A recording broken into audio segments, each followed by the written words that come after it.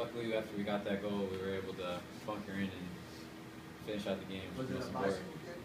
It was probably like a half bicycle kick. Had you ever scored a goal like that in such a? I've scored a bike, but not in a game like this before. This was just completely different. Just a high school game, or an academy game a couple years ago. Okay, is the bicycle kick in general? That's kind of a high risk kind of play, or? When it comes off, it looks really good. When it doesn't come off, it kind of looks a little dumb. So luckily, it came off for me. Did Zach got a foot on the ball and kind of popped it over?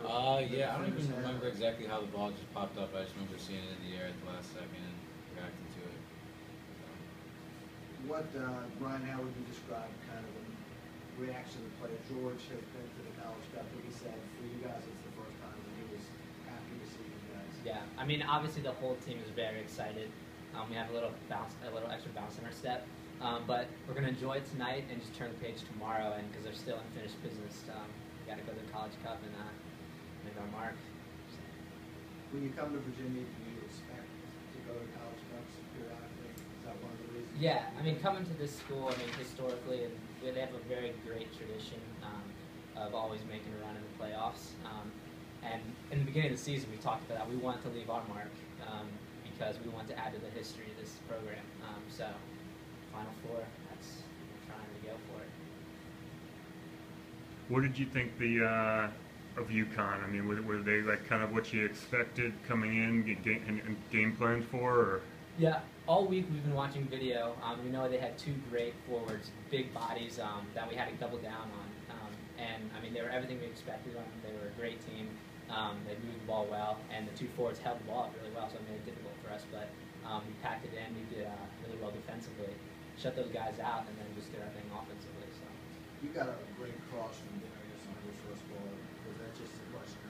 Yeah, Darius did all the hard work. I mean, he played a great ball all week in practice. He's been doing really well for us, holding the ball up and getting those crosses in.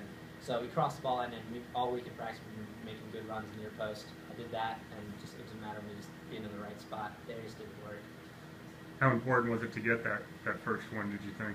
I think it was really important. We wanted to set the pace early, first 15 minutes, to set the pace that we were here, that we were the home team. We wanted to send a message that we're not going to roll over. So it was really important to get that first goal. Well, the team is obviously peaking now. What's different about maybe the way the team is playing now than it did in September? I think in practice we just are really energetic. I mean, typically teams in the end of the season, they're lackadaisical or they're mentally or physically just exhausted. I think this team is we're just getting started. I think we're very energetic in practice, and it's showing out on the field. I'm surprised. George said this is the first game all season. He didn't make any subs. You guys had plenty of regular one at the end. Yeah, I mean, the good thing about this team is we have a lot of depth, so anybody who comes on the field will do good for us. I think it was just a matter of the game and dictating that we were used to this pace of the game and that we wanted to just remain active with that. You have not only